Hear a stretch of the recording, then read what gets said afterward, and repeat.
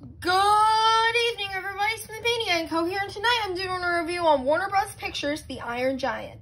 This film was the feature directorial debut of Brad Bird, who directed films like The Incredibles and Ratatouille.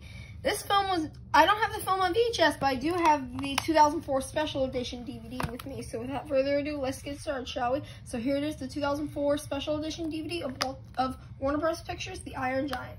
The film stars Harry Connick Jr., Jennifer Aniston, Vin Diesel, and many others. Anyway, I got this DVD at my local library. Here's the spine, the back, enchanting. You never forget from time to time that these are moving drawings because the story and the characters are so compelling, stated by Roger Ebert of Chicago Sun-Times. An enormous robot has come from deepest space, crash-landed on Earth, and followed 11-year-old Hogarth Hughes home. Now, young Hogarth has one big friend and an even bigger problem. How do you keep a secret that's 50 feet tall? Especially when a paranoid government agent is on the alien invader's trail, bringing with him the full might of the U.S. military to destroy the giant. It all adds up to a rousing adventure that's part metal, part magic, and all heart. Special features include all new digital transfer, animations, 8 amazing additional scenes, including an alternate opening and a giant dream sequence. And there's a lot more bonus features, but I'm not going to say them all.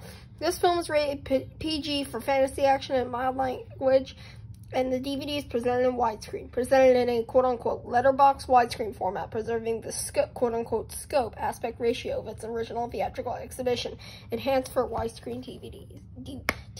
Open this DVD up.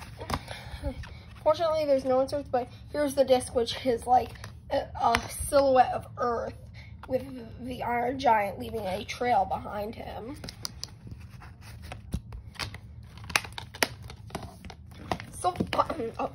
So, folks, that's pretty much it about this review on Warner Bros. Pictures' The Iron Giant, the